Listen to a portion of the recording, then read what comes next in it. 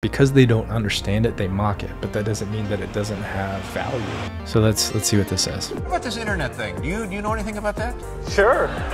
What the hell is that exactly? People mocked Bill Gates when he was building Microsoft, but this is in 1995. Send electronic mail to people.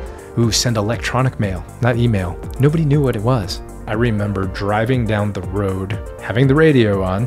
The DJs were like, if you don't know to put in http://,